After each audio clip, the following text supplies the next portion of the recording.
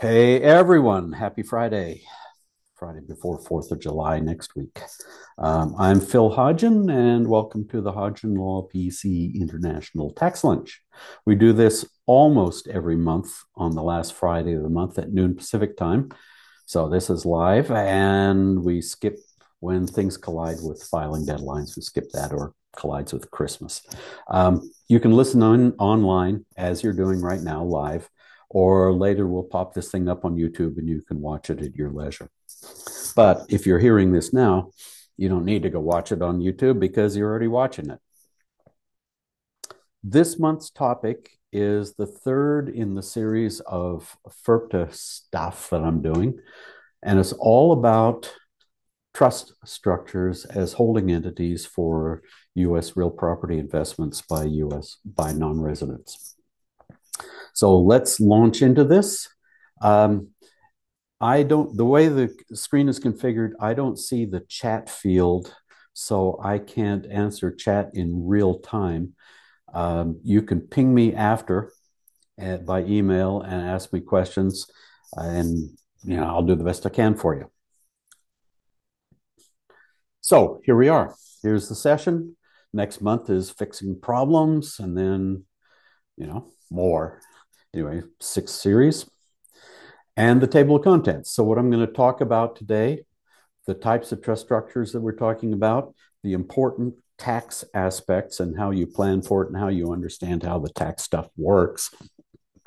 Estate, generation skipping, blah, blah, blah, blah, blah. We'll hit them. We'll end up with a very brief overview for some design decisions. I know that the bulk of the people on this call are probably going to be CPAs and enrolled agents, so you're not going to be drafting trusts, but I'll tell you what to look for. So let's start with what do I mean by trust structures and what are we going to talk about today? So here are all of the types of the essential, the families of trust structures that you can have. Basically, the blue ones are domestic trusts, and you can have revocable or irrevocable. And the gray ones are foreign trusts. And again, a foreign trust can be revocable or irrevocable. For my purposes today, and for the rest of this hour, I'm going to be talking about these two structures because this ends up to be what everybody uses. You're either going to have a domestic irrevocable trust, and almost always the trust is going to own a domestic LLC that's a disregarded entity, and the real estate asset is going to be owned by that domestic LLC. And this is mostly entirely for administrative convenience. Again, the thing it can be a domestic irrevocable trust, it can be a foreign irrevocable trust. And as you'll see as we get into the estate tax discussion, the reason that it's irrevocable instead of revocable is because this is the feature that gives this structure protection against estate tax if the settlor of the trust, I'll use the word settlor as the person who creates and funds the trust. If the settlor falls over dead, there's no estate tax on the real estate asset here. So, big picture introduction. Why, how, blah, blah, blah.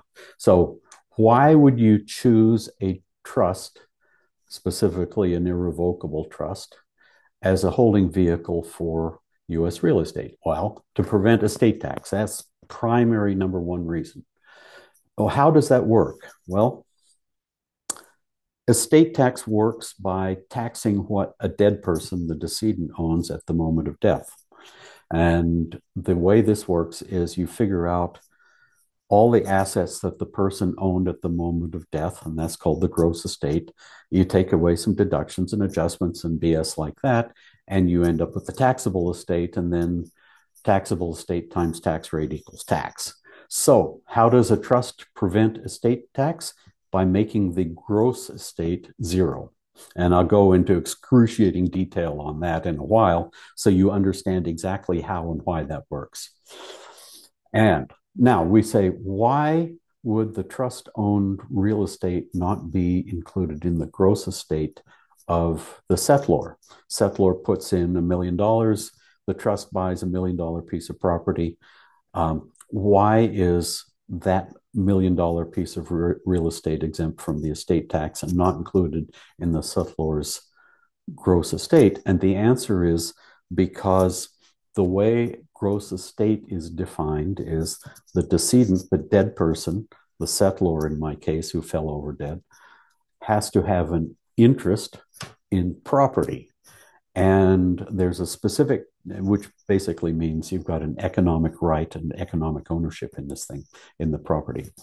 And in a trust, at first blush, the settlor, the person who gave the money to the trust, doesn't own the asset, but there's this thing in the estate tax part of the code called retained interests. And so if you draft the trust wrong, then the settlor has a retained interest in the property of the trust, and therefore there's estate tax. So how do you prevent this retained interest? And I'm putting that both in the inflection of my voice and then on the slide here in air quotes, because it's a defined tax jargon thing. And how do you prevent it? By drafting the trust document correctly. So that's the big picture that we're working for. We are aiming first and foremost with the trust structure to prevent estate tax. So this irrevocable trust is the firewall against estate tax if the settlor dies.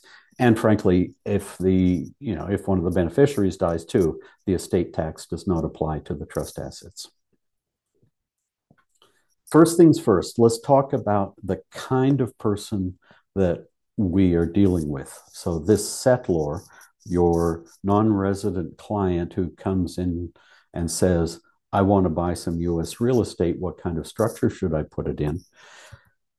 The question is, how do you know this person is a non-resident? Well, the definition of quotes, non-resident, close quotes, for estate and gift and generation skipping transfer taxes generally, is different from the definition for income tax purposes.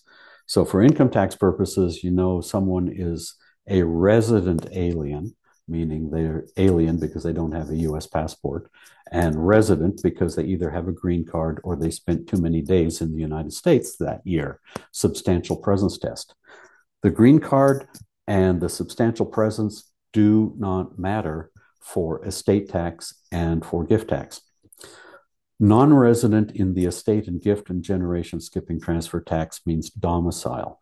So for those of you who are in California and have had an audit by the Franchise Tax Board where your client claims that he or she was living in a post office box in Reno and therefore doesn't have to pay state income tax, you know what domicile means. Where do you really truly live? So for clarity here, I am going to refer to this person as a non-resident, non-citizen. They don't have a US passport and they are not domiciled in the United States. And so that's what we're talking about for estate tax and gift tax and generation skipping tax purposes.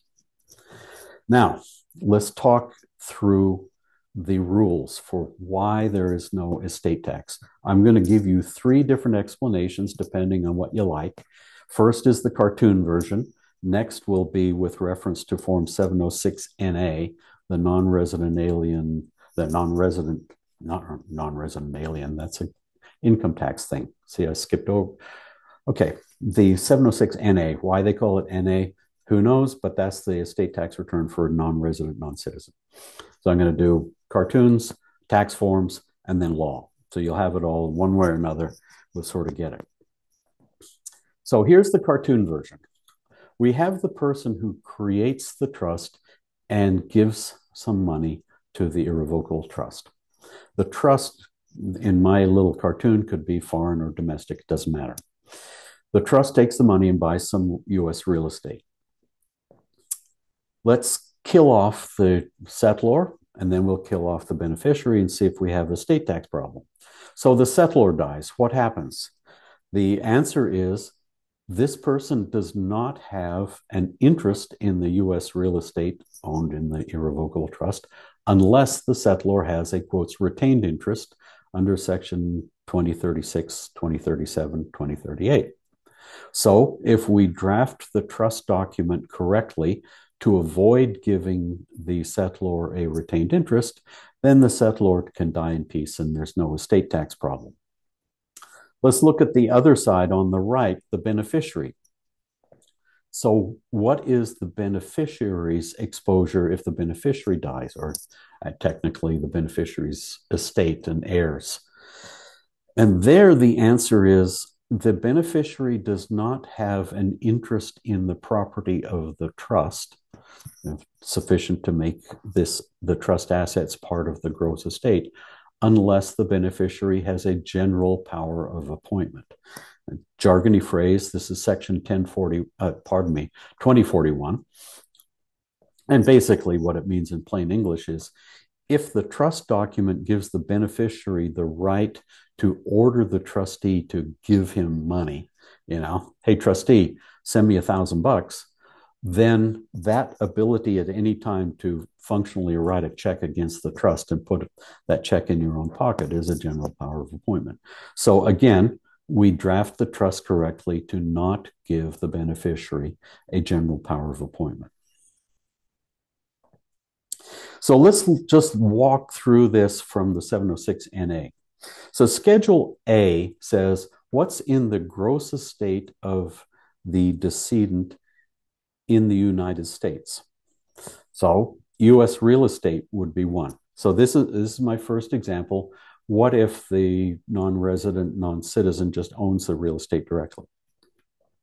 Schedule A, line 1, U.S. real estate goes in there. The value of the U.S. real estate goes on the far right and subtotals down. And that's gross estate in the United States. And we'll talk about what in the United States means in a second. Then we take the gross estate from Schedule A and we drop down to Schedule B. And this is where you make adjustments from the gross value of everything the dead person owned and make subtractions and hoo-ha like that until you have the taxable estate. And then we'll take the taxable estate to the next slide and you'll see, the slide after that, and you'll see what the tax result will be.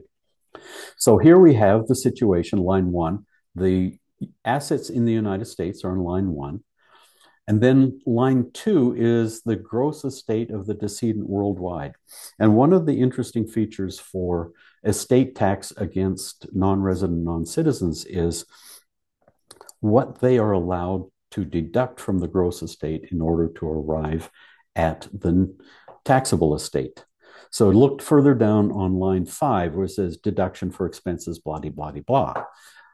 If you look at the instructions for Form 706 NA, you'll see it tells you if you want to take a deduction on line 5, you have to report your worldwide assets on the estate tax return. And so in almost every scenario, it is a dumb move to do this.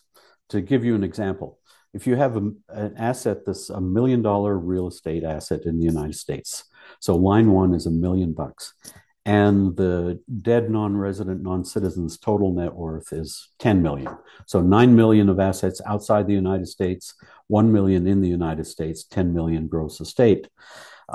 The deduction that you are going to be allowed to take for administrative expenses and legal fees and all of that is going to be the ratio of U.S. assets over total assets in the gross estate, so a tenth. So if you have a $100,000 expense, administrative expense, you're only going to get a $10,000 deduction on line 5 for that. And I've only ever seen it in one scenario, but otherwise the math just doesn't cook out because the tax deduction that you're going to get on line 5 is usually less than the cost of preparing the tax return and getting appraisals of all the foreign assets and blah, blah, blah, blah. So what you're going to see here is that almost always in one of these things, if you're doing a 706 NA for a non-resident non-citizen who has U.S. real estate, you're just going to be putting line 1 and you're going to be leaving line 2 blank. And so as a result, this is what's going to look, and your total gross estate for estate tax purposes is going to be line 3, just the US side assets. And you total it down, and the taxable estate is going to be on line 9, again, the US real estate assets. There are some slight variations on this, but this is what's going to work. And in my experience, the estate tax returns that we've done, the property's been free and clear. The variance happens a lot with mortgaged property, and whether the mortgage is recourse against the debtor or non-recourse, and that makes a difference for whether the gross estate can be reduced or not for a non-resident alien. And this comes from, must be 15 years ago, estate of Fung, F-U-N-G, or a non-resident had an apartment complex in Oakland and died, and there was a mortgage on it. And the question was, is the taxable estate going to be the full value, fair market value of the real estate, or just the equity? And in that case, it was a recourse mortgage, and the tax court said full fair market value. So that's how it goes. Anyway, so we've got gross estate down to taxable estate. And then look what happens if we successfully interpose a trust. So instead of direct ownership, you have someone who owns this property through an irrevocable trust. So the first thing is, if we've been successful in avoiding retained interests, then nothing goes on line 1. So the gross estate of the decedent settlor in the United States is 0, and that 0 cascades all the way down until we have a taxable estate of 0. And it's highly predictable when you have 0 times tax rate, you're going to have an estate tax liability of 0. So mechanically, that's how it rolls out on the Form 706 NA. Now, because I know you love the code, let's talk through the code sections. And you can see why this happens. I mean, it's helpful to see how the estate tax return rolls through and how it calculates, but let's look at the code behind what's happening on the estate tax return. So you start with the definition of a gross estate for a non-resident non-citizen. So that's section 2103. And you can see, first things first, you can see that the estate tax liability for a non-resident non-citizen is computed in a different way from a US citizen or a US resident, because the gross estate for one of those people, US citizen or resident, is defined in 2031. Whereas here we say, okay, for a non-resident non-citizen, the gross estate is all the assets of the person died as defined by 2031, but only a subset of those, and that's the assets that are situated in the United States. And remember on Schedule A, just a couple slides ago, it was gross estate situated in the United States. And so this is, you're seeing that Schedule A is really Section 2103 embodied on a tax form. And the cool thing about tax forms is once you start to understand the code behind it, you can understand why each line is there. And so Schedule A exists because Section 2103 exists. So Section 2103, defining the gross estate of the non-resident, non-citizen decedent, said, first, go to Section 2031, which is the gross estate for everybody. And so it says, the gross estate is determined by looking at everything in the estate tax rules, which is Section 2031 through 2046. Yay. And it means wherever situated. So you start there. That's the gross estate for a citizen, remember. So like you and me, we fall over dead. This is what is in our gross estate. And then 2031 says, look at 2031 through 2046. So 2033 is there. You see that second one. And here is the essential. This is where the angels dance on the head of a pin. Gross estate means property to the extent of the interest therein that the decedent held at the time of death. So what is property and what is interest? So US real estate is going to be property, obviously.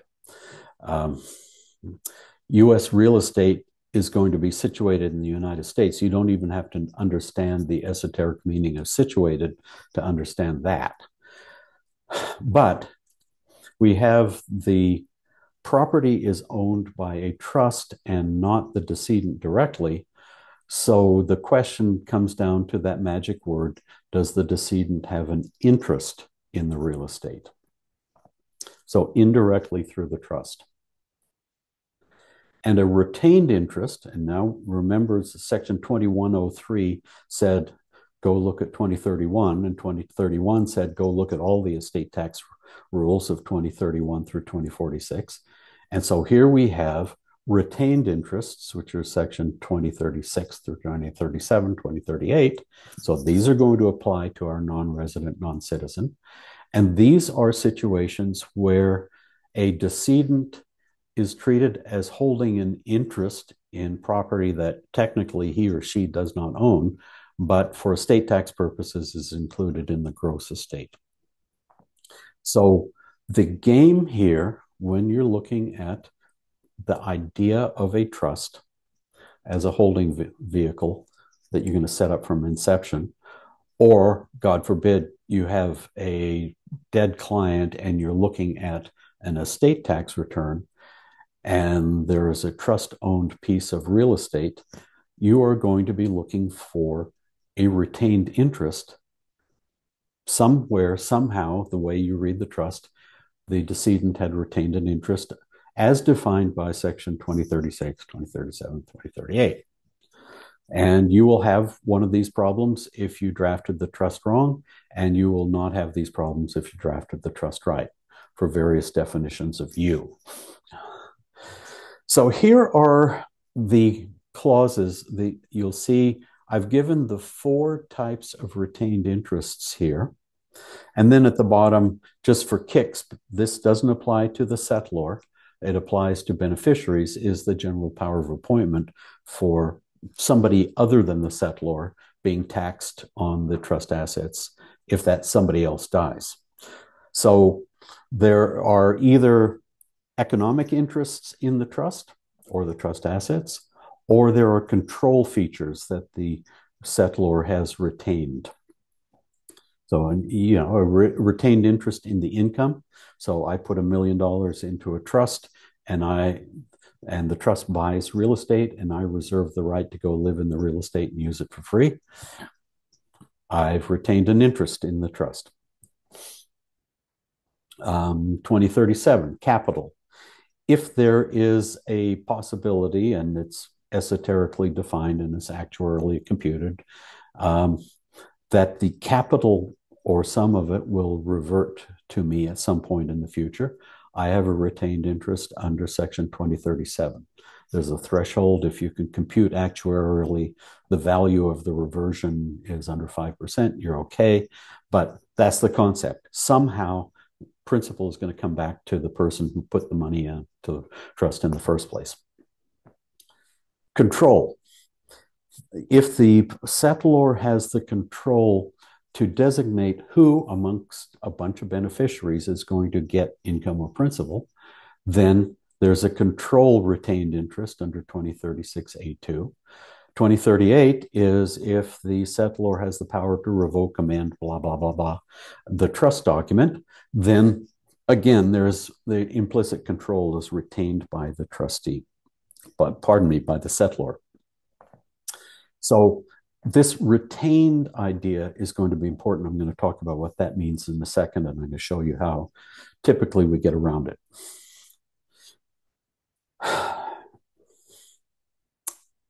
If you want to think about retained interests, it's always, think of it like this. It's a gift with strings attached.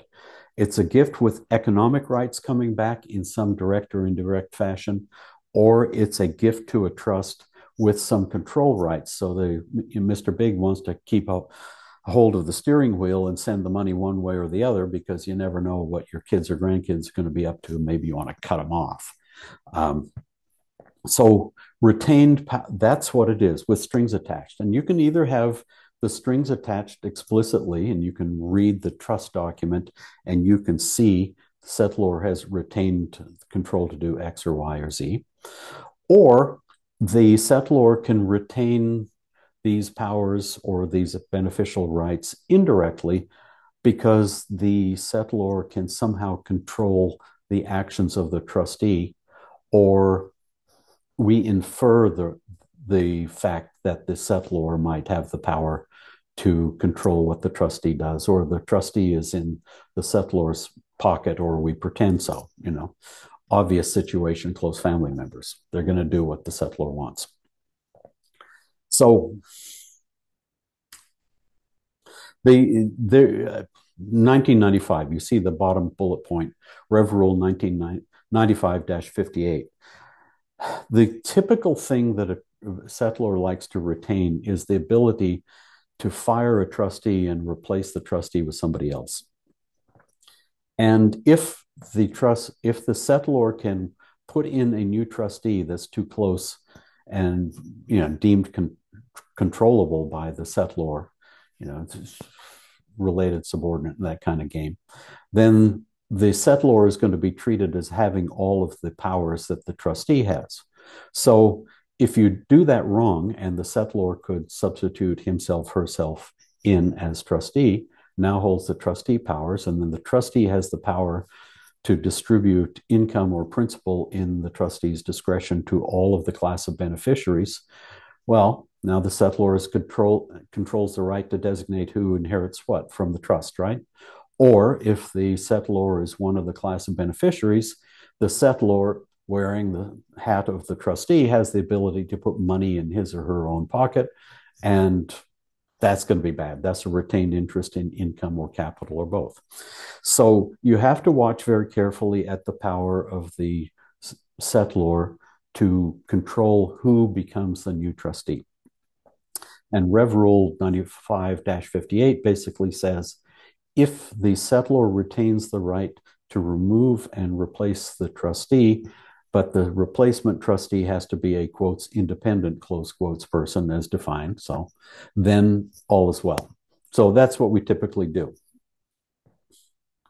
But let's look at, say, that's an example, and Lord knows I've had a few trusts where it's been very difficult to get rid of a recalcitrant trustee. So you do want the power to fire somebody at will.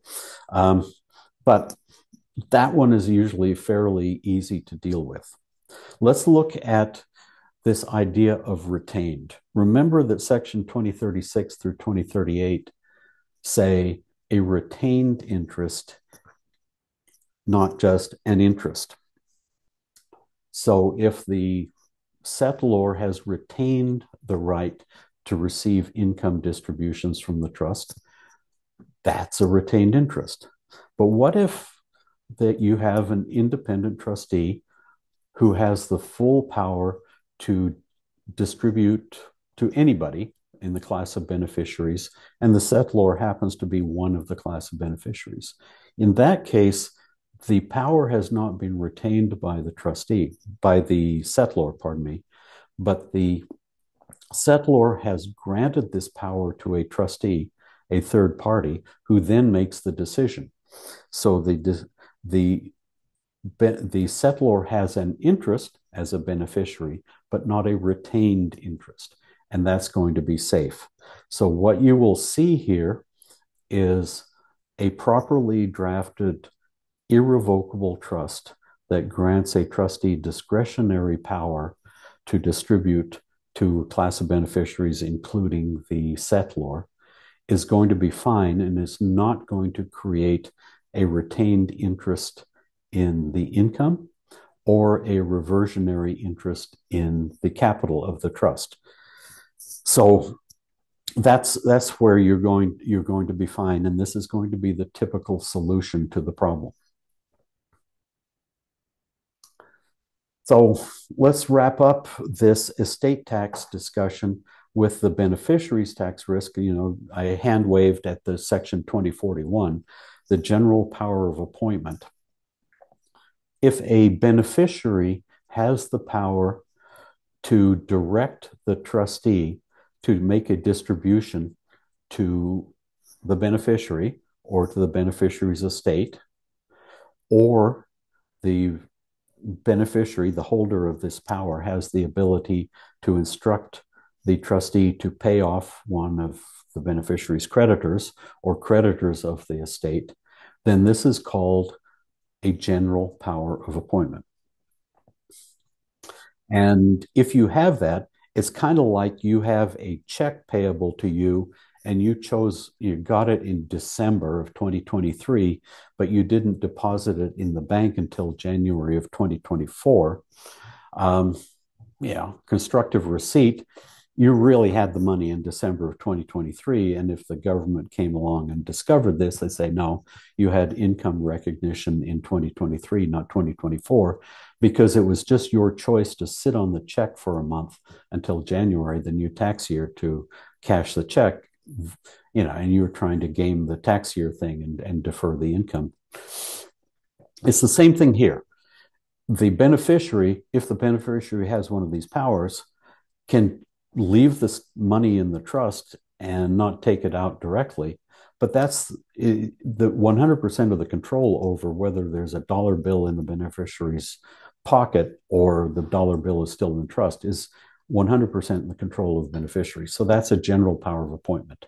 What you will typically see is what's called a limited power of appointment, and there will usually be an article in the trust document that grants a limited power of appointment to beneficiaries that says you can exercise this power and direct the trustee to distribute money to any of these people, and they'll list a class, and typically it's descendants or trusts for descendants or something like that to keep the money in the family. And that article will say, but you're not allowed to exercise this power to create a general power of appointment, and as defined in section 2441. So again, as long as you do this correctly, the beneficiary can fall over dead, and then the next generation can take over and be the beneficiary of the trust, and there's going to be no problem. So quickly summarizing here, if you have an irrevocable trust and you have no retained interests because you were careful when you drafted the trust document, then the assets in this trust are going to be permanently exempt from estate tax. Stepping way back a level and where you're going to see problems. If the client wants to have cake and eat it too, this kind of thing.com. And so what they're going to say is, I want to have all the tax benefits of no estate tax risk, but I want to dance as close to the line as possible for putting money back in my own pocket and having control over everything that happens in the trust as I can get without losing that tax. And the closer you dance to that line, and you can get pretty damn close, the more risk you have of accidentally screwing up and making retained interest.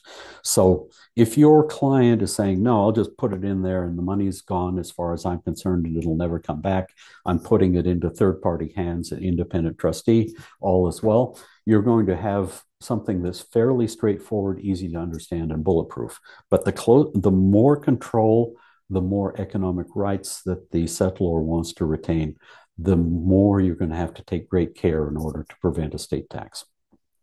Now, I've just spent like half of the time talking about estate tax, and I'm sorry, but that's the way it's got to be, because the trust structure is built for this purpose. Everything else is pretty vanilla after we come to it, but I wanted to just get ridiculously nerd level for the estate tax, why it exists, why it works, and at least high level, some discussion of the drafting decisions that you make for a trust if you were going to use one of these things, for instance, independent trustee, etc.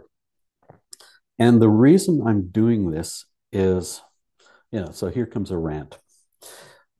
Again, I said, my sense is the bulk of the people on this call and who, watch every month, and thank you for showing up, are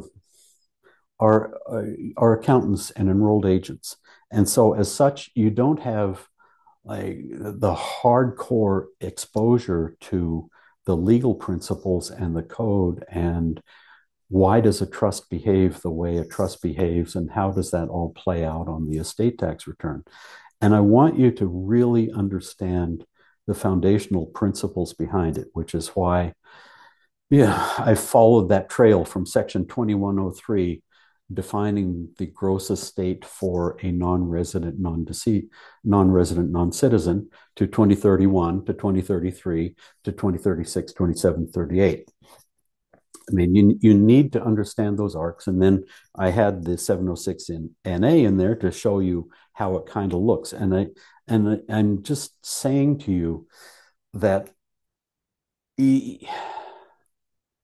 got to put in the time. So we put in 30 minutes here. You just got to put in the time if you want to become God tier. And who doesn't want to be? So I'm encouraging you, you know, what's the Pink Floyd song Time, right? It says, no one told you when to run. It's, you know, you never heard the starting gun or something like that. I'm telling you, here is the starting gun. Put in the time. Just these sessions that I do typically take me 30 to 40 hours to put together. People say, oh, Phil, you know so much, you're so smart. Yeah, just because I'm willing to suck it up longer than you are. And so I'm just telling you, just suck it up and put in the time, because you are going to make your brain smarter. That brain is going to be portable, and that brain can go anywhere and make a lot of money for you, and you can feel good about it. So end of rant. Just put in the time, put in the work, and now you know a little bit more about estate tax, and there's more to be revealed when you dive deeper. Anyway, onward. Generation skipping transfer tax. Easy, easy, easy, easy. The general rule here is that if you have a non-resident, non-citizen who made a gift to a trust, and the gift was not subject to gift tax, or the non-resident, non-citizen died and the assets went into a trust, if the transfer at death was not subject to U.S. estate tax, then all of the assets in that trust are forever and ever, amen, generation skipping transfer tax free. So you can put infinity money into a trust and not worry about generation skipping transfer tax for assets in that trust as one successive generation after another of beneficiaries dies. And this is usually the default path anyway, because you have a non-resident parent or grandparent who's funding a trust, and the money will eventually flow downstream. So this is an important and useful and happy feature. And I've given you a site to a private letter ruling down there, so you can go read that and see how it works, but it works. Gift tax. Again, easy peasy thing. There's no gift tax imposed when the non-resident, non-settlor, non-citizen settlor puts money into a trust, whether foreign or domestic. Why is that? Because the U.S. the U.S. gift tax only applies to gifts by non-resident, non-citizen when the asset that is given is, quotes, situated within the United States. And situated within the United States is almost never true for one of these structures. I mean, you think money's going to be in a bank account outside the United States, and without going into the situs rules, which is the jargony way of, the code defining where is an asset located, cash outside the United States owned by a non-resident, non-citizen, for sure is going to be gift tax free. Therefore, you can easily fund this trust, whether domestic or foreign, with infinity money without being concerned with gift tax in the funding, as we normally are if you have a U.S. citizen who is funding an irrevocable trust with a gift. You're worrying about unified credit, and above that, the gift tax problem. So this is going to be routinely something you're going to look at, but you're going to say, yep, I'm good to go. Just remember that if you're using a domestic trust, you have a 3520 problem.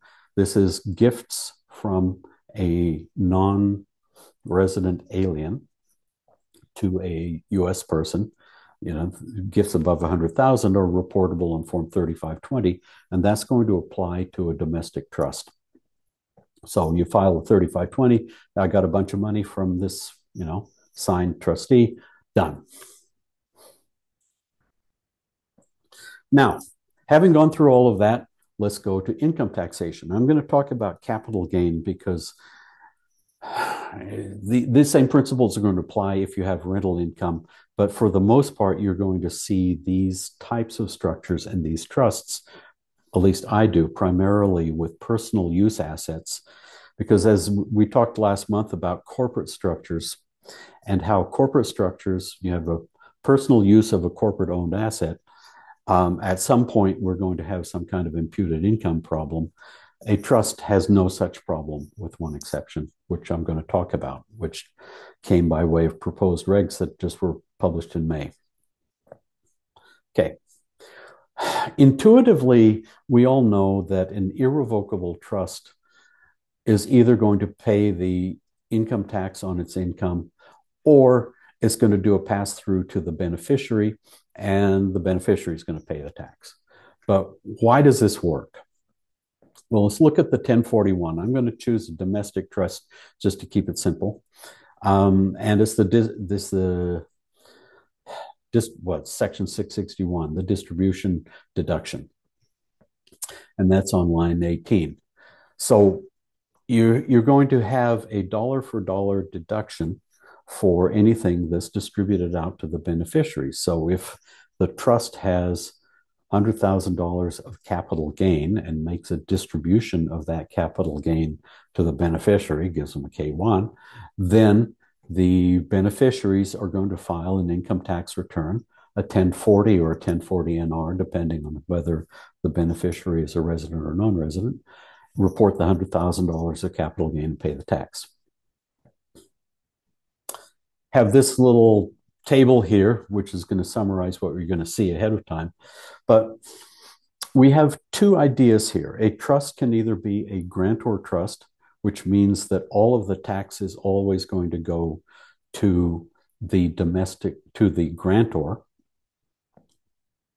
or we're going to have, looks like the upper left quadrant, I've got domestic grantor, that should be foreign grantor. Typo. Okay. So the grantor trust sends money upstream to the grantor Grantor rules are income tax only, section 671 through 679.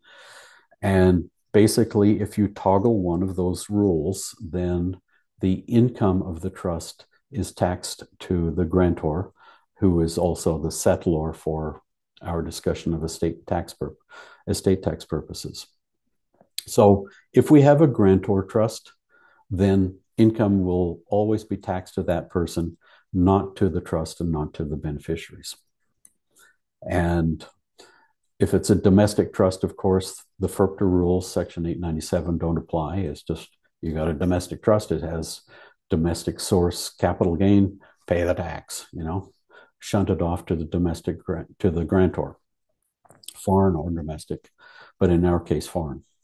With a foreign trust, this is not part of the game here, but the grantor trust rules are much more limited for when a foreign person can be a grantor of a grantor trust, meaning taxable on the trust's income. Either has to be the sole lifetime beneficiary or has to have a power to revoke. And we know we don't want to have power to revoke because that's a retained interest. But the non-grantor trust is the game that you're going to be playing all the time, at least in my experience. So capital gain is going to be included in the taxable income first of the non-grantor trust, because that's the way it works. And then, section 997A, we're in the top right quadrant, doesn't apply because it's domestic taxpayer, and FIRPTA only applies to sales by non-residents and foreign corporations. When you have a foreign trust, capital gain, again, is going to be taxable to the foreign non-grantor trust. But again, And this time 897 will apply, and I'll show you why in a second. Um, and off we'll go. So again, at a first step, you're going to assume that if it's a non-grantor trust, the trust itself is going to pay the tax on the capital gain, and then the trustee is going to decide whether to do a distribution through to the beneficiaries or not. So here's a little slide. I'm now going to detail from that little 2x2 box. So grantor trusts, which you know about. And the main thing to do here is understand that the way that FIRPTA is set up, Section 897 for treating it as taxable gain, and the FIRPTA withholding rules say that if you have a grantor trust, the non-resident alien grantor is the real taxpayer, and therefore the gain is taxed to that person, and you treat the withholding as done by that person, that we ignore the trust.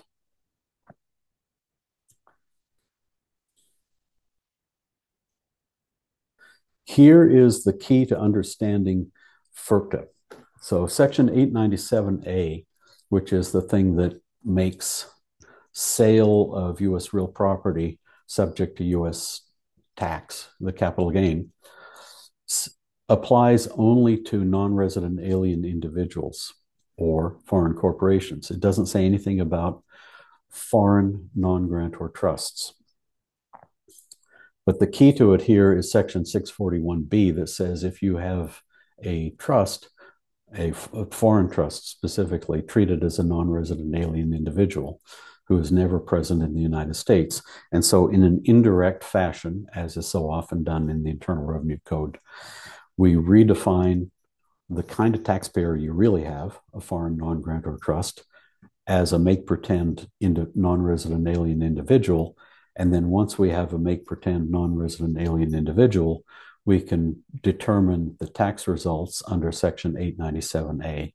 And that's why when you have a sale of a U.S. real property interest by a foreign non-grantor trusts, 897A is going to kick in. So there you go, repeating it. I'm wordy on these slides, just, break the fourth wall here, because I have endless numbers of slides on my computer, and I look at them later and they're just sort of summaries or just a few words, because that's the way you're supposed to do slides. And I said, what the hell happened here? Well, how did that person come to that conclusion? And I try to be wordy here, so it's, you go back to this a year later, you can kind of figure out what's going on. And if it gets a little bit excessively wordy, sorry. Okay. So we know that we have the foreign non-grantor trust treated like a non-resident alien individual. The trust is allowed to use the distribution deduction, which is Section 61A. And if that happens, then the beneficiary is taxed on the income distributed. That's 662A, right? And the characterization of the income item flows through from the trust to the beneficiary as part of the distribution deduction, which is 662B, which this is how we now extract an item of capital gain, typically long-term capital gain, out of a non-grantor trust and drop it onto the individual tax return of the beneficiary. Again, 1040 or 1040 NR, depending. So now we say, how does Section 897 make sure that this gain gets taxed? Answer is Section 897A1 explicitly says gain from sale of U.S. real property interests by non-resident alien individual is going to be taxed. And we have an item of capital gain from sale of a U.S. real property interest on a tax return for a non-resident alien individual, taxable. So following that long chain through all the way, we now understand that this gain is going to be taxable on the tax return. Net investment income tax. Who pays? First things first, remember that net investment income tax, the income definition is different than it is for normal income tax. But capital gain is definitely net investment income. Non-resident alien individuals are exempt from net investment income tax. Foreign non-grantor trusts are exempt from net investment income tax, which makes sense. Remember that foreign non-grantor trusts are going to be treated as a non-resident alien individual who never sets foot in the United States. So when we're talking about trust decisions, the only trust structure that is potentially at risk is a domestic trust, because a domestic trust is only taxable on net investment income if it's not distributed to the beneficiary. So undistributed net investment income. And here I've got my little fancy dancy table here, and the red box shows you the only place of risk where you're going to have the potential for net investment income tax is if you have a domestic non-grantor trust holding this real estate, and this real estate is sold with a capital gain, and the trust does not distribute the capital gain to the beneficiaries. Then the trust has undistributed net investment income. Net investment income tax applies. You got cash in the bank, but you have 3.8% less cash than you used to have. But on the other hand, if the domestic trust distributes that income, that capital gain, to the non-resident alien beneficiary, and the character flows through to the non-resident alien beneficiary, now you have a non-resident alien that has the capital gain, which is net investment income, but a non-resident alien is exempt from the net investment income tax. So the moral of the story is you can't screw up if you have a foreign non-grantor trust. If you have a domestic non-grantor trust, you have to be careful in the year of distribution of sale of the real estate to make a distribution to the beneficiaries so that you can get the capital gain out of the domestic trust, so it's now distributed into the hands of a non-resident alien beneficiary, and the non-resident alien beneficiary does not have to pay that extra 3.8% magic tax that we have. Some design decisions. Let's just wrap up with some design decisions, high level, for what I think you should be looking at. First things first, no revocable, no amendable. So the settlor doesn't have the power to change things. Quite often you'll see these trusts where the beneficiaries, well, not the beneficiaries, pardon me, the trustees will have the ability to make some limited amendments to the trust. The trustees may have the power to add or delete beneficiaries. You might have a third party called a protector or a guardian or whatever you want to use, which is yet another independent person, typically a friend of the settlor, but not under the settlor's control, will have the power to revoke, amend, order the trustee around and stuff like that. The key thing is do not give the settlor the power to revoke or amend. The next thing, choose a domestic trust. So this is my bias. And you just heard me talk about the net investment income tax, where you really can't screw up if you have a foreign non-grantor trust. But a domestic non-grantor trust, you can screw up with to the extent of the net investment income tax. Why do I like a domestic trust better? First things first, it's domestic seller, so you don't have FIRPTA withholding when the property is sold. You don't have the 15%, which is great. The tax results are going to be the same. Estate tax, they protect, generation skipping transfer tax, gift tax, all of it's going to be the same. The major differences are going to be the 3520 reporting requirement if a domestic non-grantor trust is used, and then this thing 643I, which in my opinion, if you're trying to avoid creating landmines for future you to step on, this is the one you should be looking at. So free or discounted use of assets that are owned by a foreign trust by a U.S. person are going to be treated as a deemed distribution. As of May 24, 2024, and I've given you that, we have new proposed regulations, and explicitly, if, again, you screw things up, this deemed distribution, I use the condo in Vail for free, and I'm a U.S. beneficiary of the trust, will have the capability of creating taxable income for that beneficiary. And I see this, and nobody's going to pay attention to it, but it's going to be a deemed distribution. It's going to attract a Form 3520 penalty, 35% of the deemed distribution, and it's going to be a mess. So here I'm now going to go through the proposed regulations.